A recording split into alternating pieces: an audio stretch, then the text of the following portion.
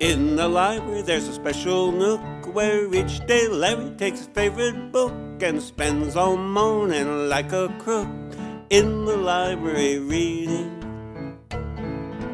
Dinah sees what Larry reads most. To far-off lands his mind might coast, and too often he gets too engrossed when he's in the library reading.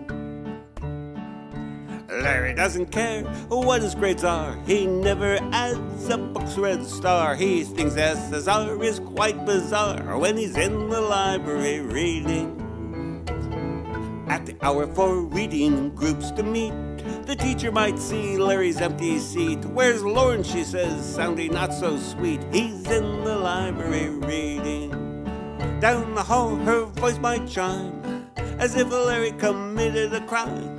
"Get back to class, it's reading time. You won't hear the lessons that I'm trying to teach ya, it's a concern. When you leave the room, don't return. If you miss class, you'll never learn while in the library reading."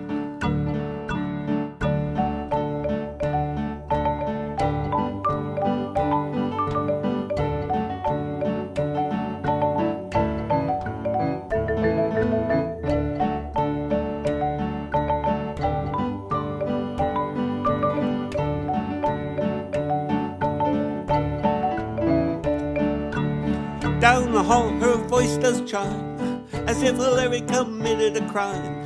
"Get back to class, it's reading time. You won't hear the lessons that I'm trying to teach ya, it's a concern. Oh, when you leave the room, don't return.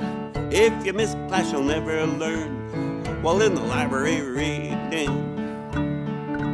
Larry shrugged and shook his head. He hadn't heard one word the teacher said, and looked forward to recess ahead when he'd be in the library reading.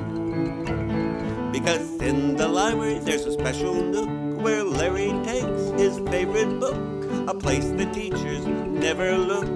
In the library reading. In the library.